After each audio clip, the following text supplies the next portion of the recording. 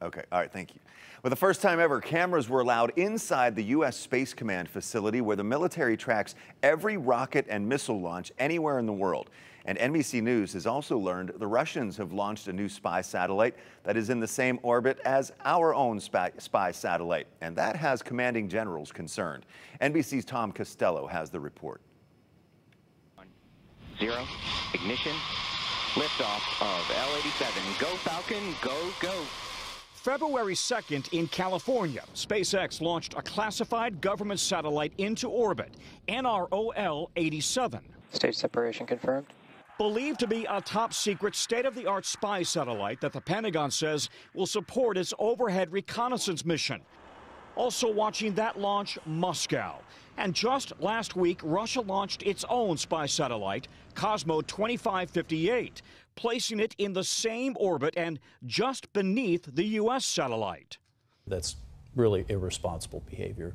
In an exclusive interview with NBC News, Space Command, four-star General James Dickinson says Russia may be trying to get an up-close look at U.S. spy capabilities. We see that it's in a similar orbit to one of our high-value assets for the U.S. government.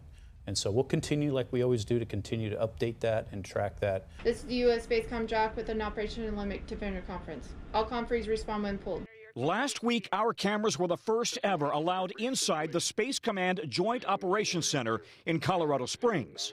It's at the zenith, the very top of our space operations centers within the Department of Defense, where the U.S. watches and tracks every missile and rocket launch anywhere in the world.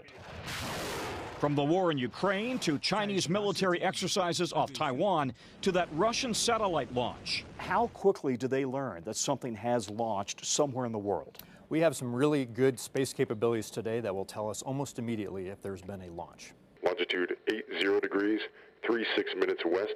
This is the newest infrared satellite used to detect the heat signatures from any missile or rocket launch anywhere in the world.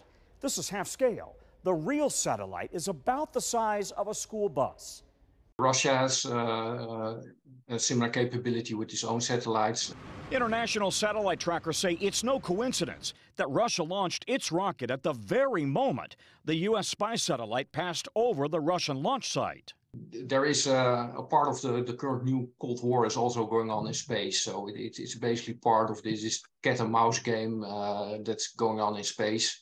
In a show of force last November, Russia blew up one of its own orbiting satellites.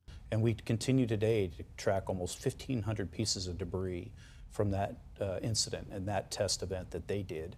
A new Cold War moving from the ground to space.